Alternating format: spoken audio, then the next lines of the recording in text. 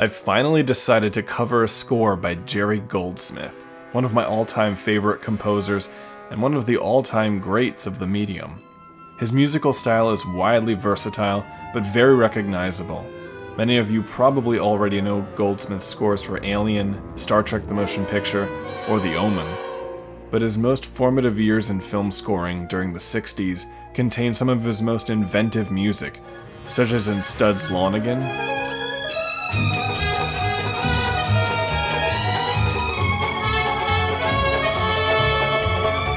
and Planet of the Apes.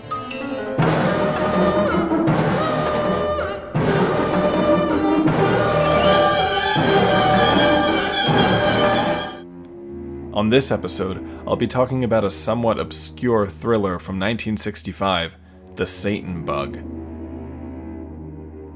Based on a book by Alistair MacLean, the film concerns a secret biological warfare base that has had vials of deadly viruses stolen from it, including the titular Satan Bug, which could swiftly exterminate life on Earth if opened.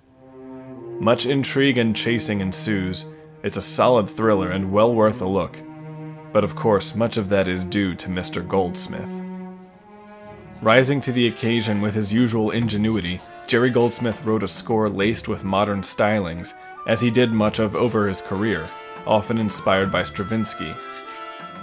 This was the time when more avant-garde approaches to film scoring were gaining prominence in movies, such as with Leonard Rosenman, who had written the first serialist film score for The Cobweb.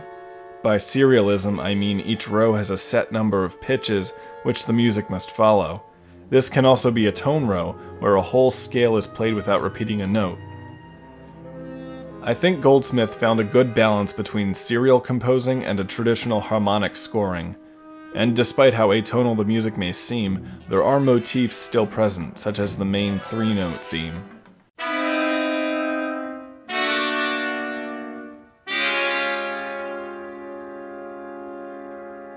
But the strange menace of the music adds to the tremendous action cues. Not to mention some great percussion effects along with Novacord and Solovox electronic keyboards that represent the intrigue.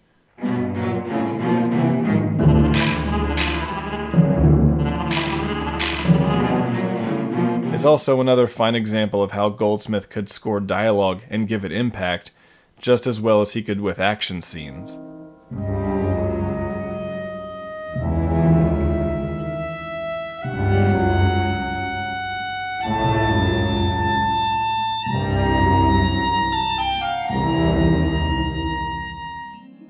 If you are interested enough in the score to seek it out, bear in mind that the only release is an archival edition for a reason.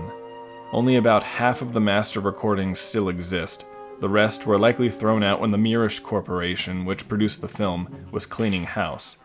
Fortunately, movie prop collector Bob Burns' wife was given a box of scripts and photos that just happened to contain some of the master tapes, which sound absolutely pristine.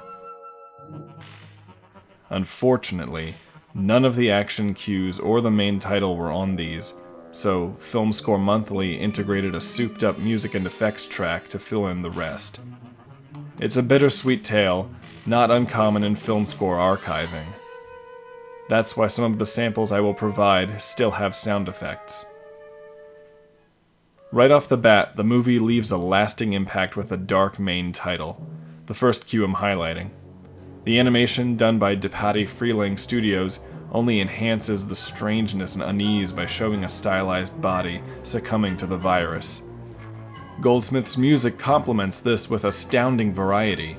There's low, lumbering bass, along with agitated pecking xylophones on top, as well as the clicking of a jawbone instrument for macabre effect.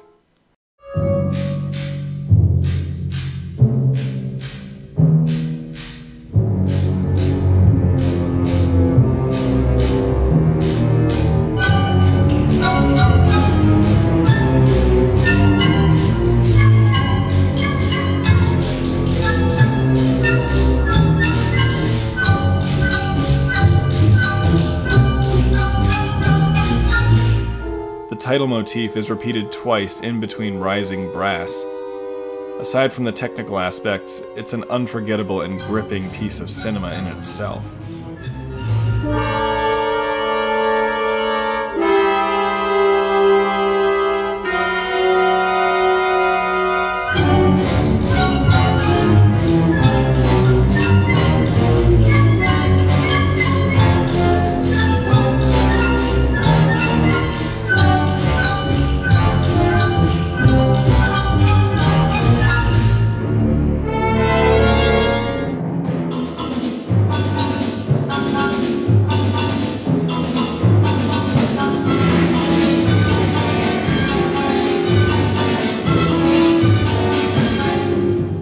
The Getaway is the second highlighted cue, and it demonstrates Goldsmith's fantastic command of the orchestra.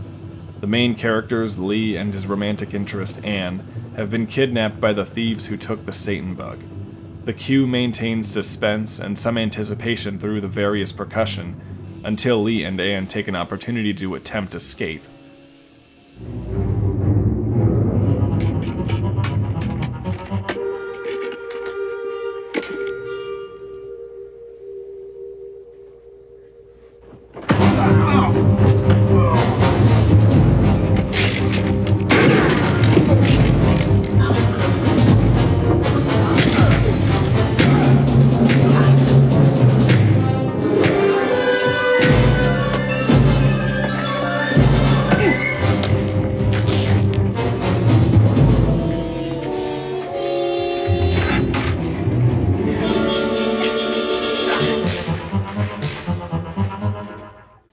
It's no wonder Goldsmith became the action composer for the 80s and 90s.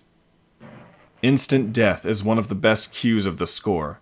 Lee and two agents, one of them a pre-Star Trek James Doohan, have been trapped in an abandoned gas station by the thieves, one of which is about to throw a bottle of another deadly bio-war agent inside.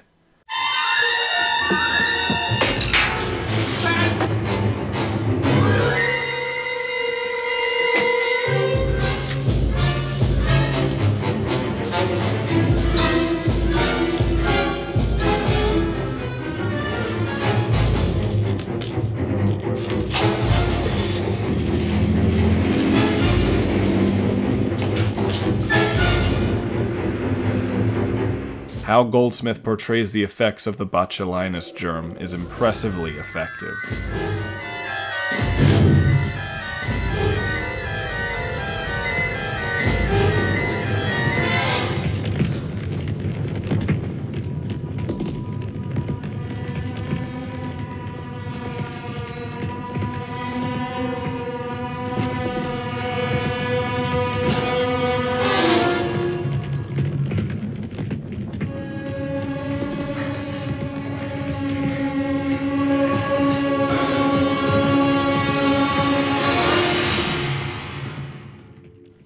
It's not surprising that the film has lived on beyond obscurity, and how the score has become somewhat legendary.